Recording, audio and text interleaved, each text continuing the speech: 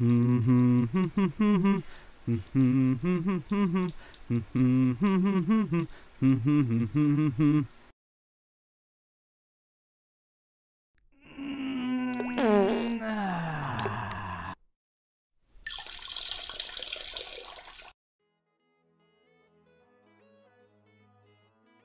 are really saving money with this new system.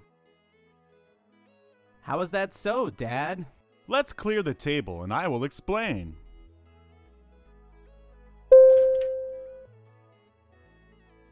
Remember when you went to the toilet this morning? Yes, Dad. Unlike a conventional toilet bowl, the urine is separated at the bowl.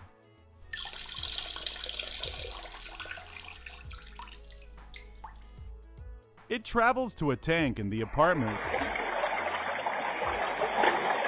and then travels to a decentralized plant where it is converted into fertilizer. And you know when you go for a poo? Yes, Dad. When you flush your poo, it's vacuumed away and mixed with food waste.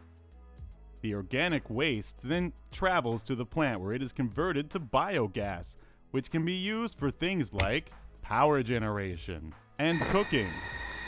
Wow, Dad, that's cool.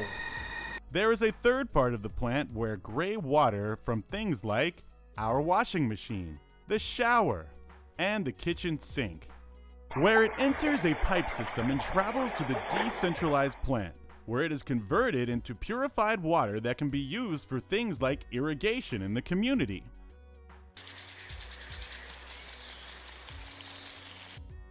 The last part of the system deals with the community's horticultural wastes.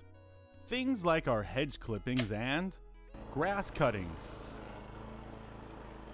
are collected and returned after a few weeks as compost.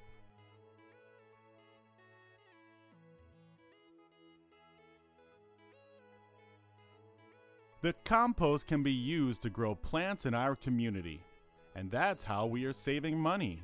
Wow, Dad, that's really cool. Yes, it is, son.